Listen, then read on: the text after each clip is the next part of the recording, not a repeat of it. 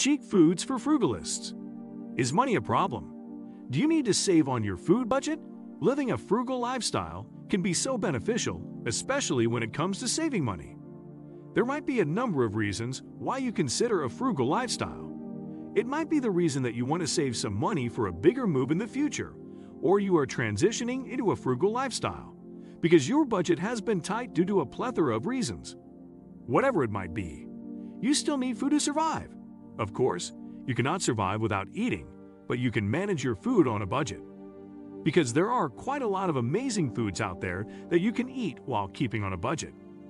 There are a number of ways you make food without spending a lot. One way is growing a kitchen garden. You'll get the seeds in a few bucks, and then you can grow seasonal vegetables and herbs in your home.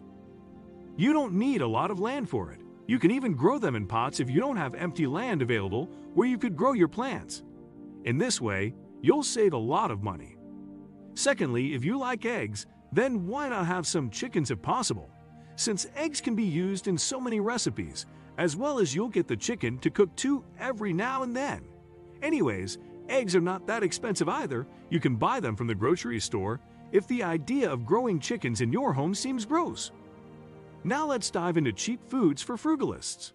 Fruits. Fruits are great for your health, and we all know that. So why not look for fruits that are available cheap in your market? It doesn't mean to eat rotten fruit, it means to eat fruit that is cheaper. One example is apples. Apples are great since they have vitamin C and many important nutrients.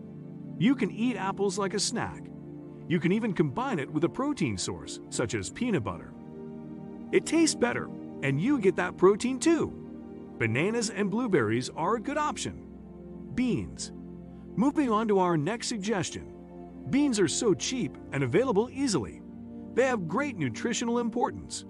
Beans are suggested by nutritionists to have in your diet every day. Chickpeas are considered the most quality plant source of protein. It has almost all essential amino acids except one needed for your body. They have important minerals like zinc, iron, and magnesium. Make hummus and enjoy it with some crackers. Beans are also available in tins, in case you're a busy person and don't want any mess. Chicken and eggs. Chicken and eggs are a great source of protein. Either you boil eggs or make an omelet. Mix with vegetables or bake. You have a variety of options. Chicken is cheap and easy to cook too. As we said before, you can raise chickens at your own home to save some more bucks. Breakfast ideas on a budget. We don't have breakfast time in our house. It's a do-your-own-thing situation for all of us. Making waffles/pancakes is very inexpensive. You can use milk if you have it, but you don't have to. If we're really strapped for cash, I'll make it with just flour, water, eggs, and baking powder. The kids prefer them with peanut butter or cinnamon sugar. Eggs are inexpensive and simple to prepare, whether fried, boiled, or jammed. You should make your own bread if you haven't already. We also buy flour in bulk and keep fresh bread on hand at all times. Biscuits are an excellent addition to any low-cost breakfast. You can serve them with meat, such as sausage, or simply slathered in butter. Lunch ideas on a budget. Pasta is inexpensive. It's not the healthiest option, but when you're broke, it doesn't always matter. Salad is basically free if you have a garden lettuce, spinach, cucumbers, peppers, and tomatoes. It's not always kid-friendly, but if you start them young or try deconstructing the salad and just serving piles of cut veggies with dip, they'll be fine. For a more filling salad, add cheese, apple, and hard-boiled egg. Dinner ideas on a budget. Pasta is the ultimate frugal meal, especially when paired with homegrown homemade sauce. Chili is a great frugal meal, especially if you go heavy on the beans and light on the meat. If you use homegrown tomatoes, it will be even cheaper.